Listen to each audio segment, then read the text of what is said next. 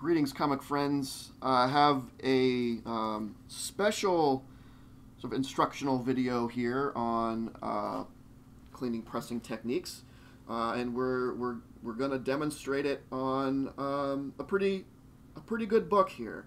So, Journey into Mystery, number 83, first appearance of Thor. This book has seen better days, for sure. This definitely had some water damage at some point way back in the day. There are a number of issues with it. It has a little bit of that, starting to have a little bit of that Marvel chipping over there. I'm not sure how well you can see there. You can see some water stain up here. Maybe you can see that a little bit.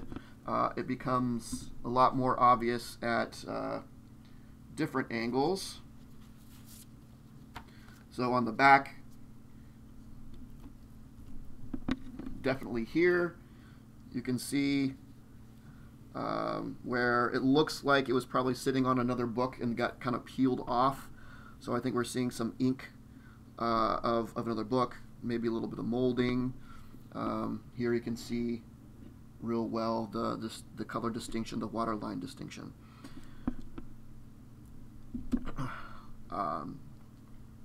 So when a book gets wet and then it's just kind of left to sit,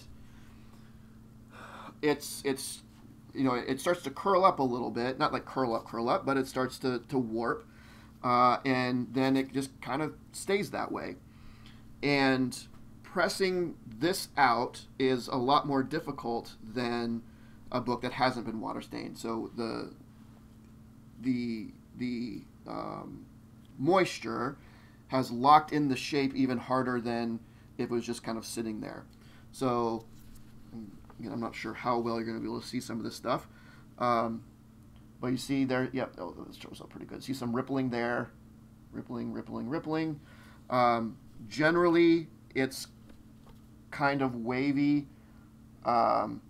Maybe you can see a little bit. I'm also holding it, so you know it might be bending a little bit, but it definitely doesn't lay flat. Let's see here. You can see that's popping up a little bit. Not sure how well you can tell. You can if I could record in 3D, is this? It looks like this like around the mystery is kind of like bubbled up. It definitely sits higher. So this is the center here is like indented, bubbled down, I guess you would say. Along the bottom, it's pretty okay, which makes sense because all the moisture was up here at the top. So if I were to just press this, it'd probably get a little bit better, but not as good as it could be. So what I'm going to do is put it in a humidity chamber. So I'll have it sit in a humidity chamber, and it will get some moisture into it. Again, we're not going to like straight wet it down. We're just going to allow some humidity to saturate the book. So and the idea is to basically do what already happened to the book, but in reverse.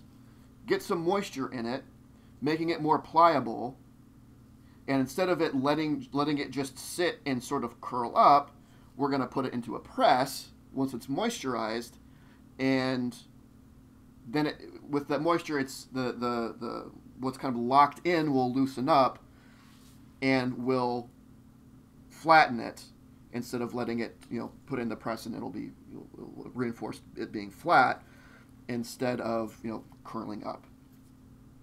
So a little bit of moisture, loosen it up, try to undo the water warping that's already done, and essentially add our own warping, but our warping is for it to be flat. So that's what we're going to do. So I'm going to talk a little bit about how to create a humidity chamber. It's not hard. It's not expensive. It's pretty easy. So I'll show you my setup. And I literally got everything for this just by going to Target. There's all kinds of different alternatives you can do, but this will give you the general idea of what makes a humidity chamber. So let's go take a look at that. All right, so this is about the best angle that I could get to show this thing with a stationary camera and something that's this big. So hopefully this will work. So first thing is getting a bin, and this is just a storage bin, something with a lid, right? So this is just your old. I might not be able to see that, but Sterilite bin. Let me see, what size is this? Still have the sticker on the side. It's a 90 quart bin. Mostly it's just to make sure that it's long enough to hold a comic that's open. So I have a few things in here. So the idea of the humidity chamber is you have an enclosed space. So in this case, this plastic bin with a lid. You pour water in the bottom of it, you seal it, and then you let it sit for an amount of time. And as the water evaporates, then it starts to soak into the paper of the book and moisturize it. So, this is scary, right? Because you have water and your paper comic, so you have to be very, very careful with it and make sure that it doesn't get exposed to any of the water. So, and actually I already have some water in here because I had something in here already. So I'm just, the water is still in there. So let's kind of deconstruct this. So what you have to do is, obviously have a way to have the book lifted up off the bottom high enough so water isn't going to get up in it. So however you do that, there's all kinds of things. I got all this at Target. This was, I don't know, it's some kind of mesh tray. I don't even know what it's for, but I saw that and well, yep, that's the right length. It being sort of mesh is nice because it's not, the moisture can come right up through the bottom, and it's just perfect. I have no idea what this is. I just saw it in the kitchen section, and holy crap, this looks like it was just made for this. And anything just to prop that up. In this case, or in my case, again at Target, these are just little, I don't know, little bins. They say they are drawer organizers, but it's just a couple of these little bins here, flipped upside down.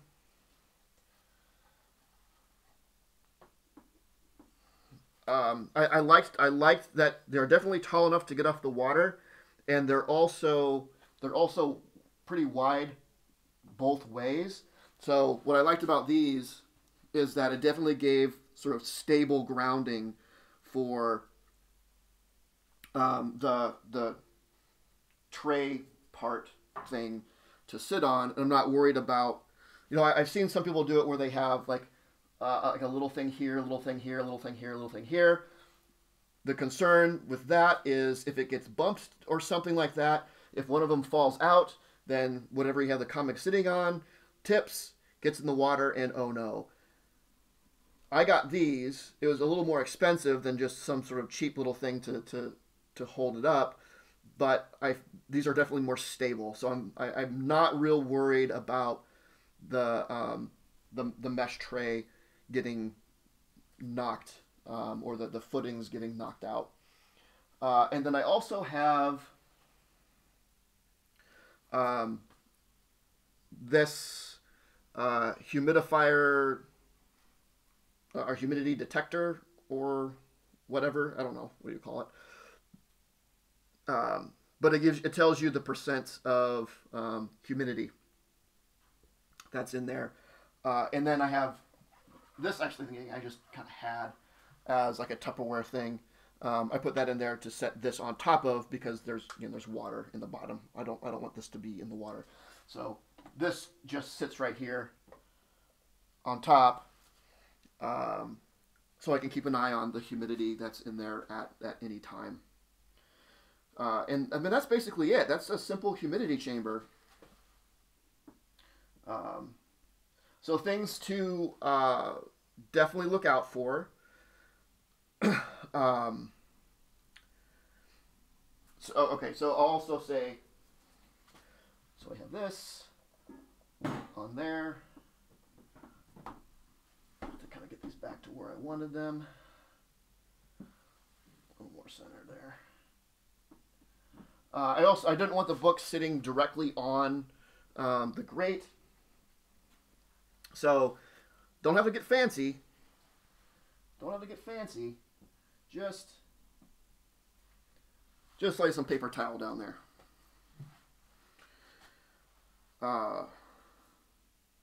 So things to look out for with this, and the reason that I use something simple like paper towel, so you could do something like a regular towel, right? If you can find one that fits your space perfectly, the thing that you have to look out for, if you don't have something that just lays down there perfectly, is if whatever you have your books sitting on, whether it's paper towel or cloth or whatever, if part of that falls off into the water over time, it's water, right? It soaks into things. The water will soak into that towel up into what your book is laying on, and then you'll get like direct water on your book, which you do not want. Another thing to mention is all the water that I put in here is distilled water. You can go to grocery store and they sell things of distilled water. I don't have my thing of water down here right now. But you get some distilled water, because if you just use like tap water, there's stuff in tap water that you don't want humidifying into your book. You want purified distilled water. Now, how much water do you put in? And for how long do you have it sit? So at this point, I would defer to the Bible of Comic Book CPR. If you are interested in cleaning and pressing comics, you definitely need this. This gives you everything that you need to do it has a section in building humidity chamber, and every technique that I've shown on this channel, well, at least most of them, came from this book. So in this, you can get this on Amazon. It's by Captain Mike, calls himself Captain Mike, Michael Frederick Sorensen. He also has a very active Facebook page that I would suggest joining if you are interested in comic book pressing. So you can defer to, he has a chart in the book that gives the time by the number of cups of water. The longer you put it in there, the less water you want. So this is just to balance the amount of humidity that goes in there. So if you're going to have it in there for, 24 hours, it says have 2 cups, and so on. I do, and so and this is just a guideline, of course. It depends upon environmental factors as well. So, for example, I live in a very humid area. It's humid already.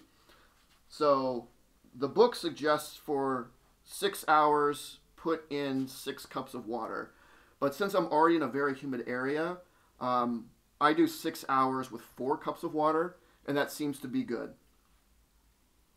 Also, when you do this, make sure that you are going to be available to take it out at the required time, right? You don't want to say, okay, I'm going to have this in for 6 hours, so I put in 6 cups of water, and then it turns out you are unavailable, and you can't get back home for 12 hours. Well, you've left it for you left it in for 12 hours with 6 cups of water when it should have been 12 hours, with whatever 2 cups of water, whatever that is. So I always make sure, am I going to, when I put this in, if I put it for 6 hours, will I be home in 6 hours to take it out? If not, then I don't do it. Or I could tweak the timing with the amount of water a little bit. But generally, I do 6 hours with 4 cups of water. But again, that's because I'm in a humid area. And something that's a little more dry might just go by the book suggestion. All right, so all we do now, water is already in there. Take the book, open it up to the center.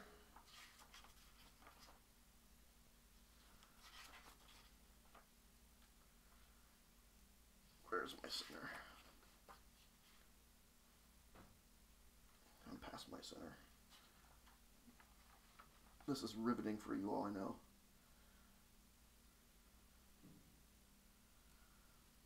I think that's the center. Yeah, that looks like the center. And just set it in there. Put the top on.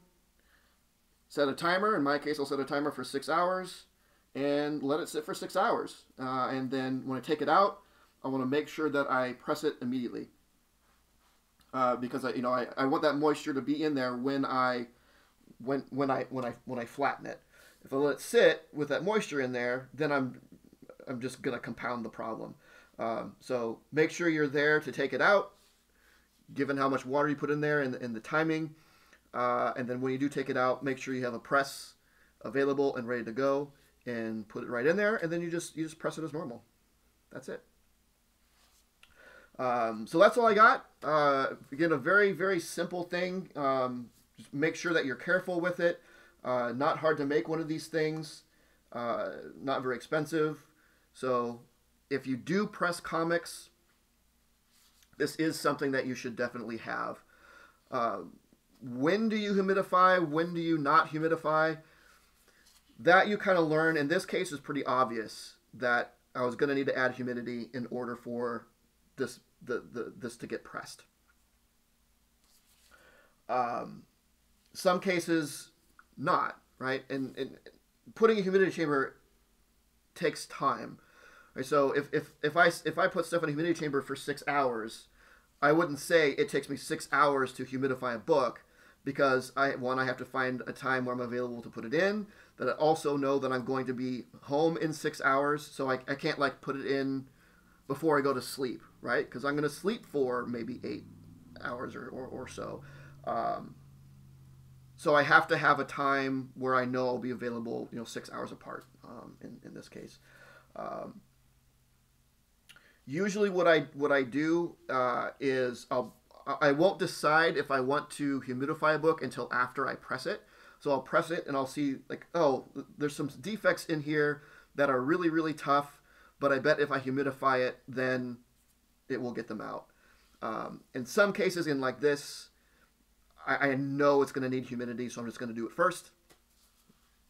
But otherwise, I don't just jump to humidity because again, I only have one tank. It takes time, and with the amount of work I have to do to get done to get back to customers, I just can't humidify everything. And you don't want to humidify everything. Also, I'll say I never humidify modern books. That paper and ink does not take well to moisture at all. This is for your like your copper and down, where it has sort of the newsprint ish style pages. The paper that they use on modern books will not take well to moisture at all. You will just damage the book. So copper on down. Dark is sketchy. I usually don't do dark ages, so that's like your 90s sort of stuff. I really just stick to copper on down. So that's it. I'm going to seal this up, let it sit, and we'll see what the results are after I take this out and press it. Hopefully it'll be looking a lot better. So that's it. We'll be back in a sec. Okay, we are back with our completed journey into mystery.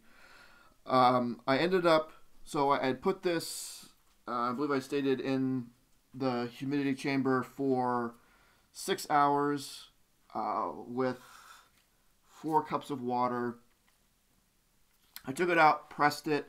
I wasn't totally satisfied with how it came out. I don't think the 6 hours was enough. Again, I'll do it sort of incrementally. I don't want to put it in for any longer than I have to. So having it in there for 6 hours, pressing it, letting it fully dry, then I put it in again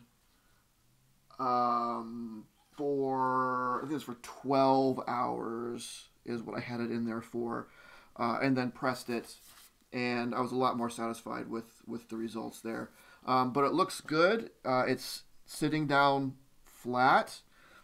The most telling thing, if there was a bunch of really bad rippling right here on the back, which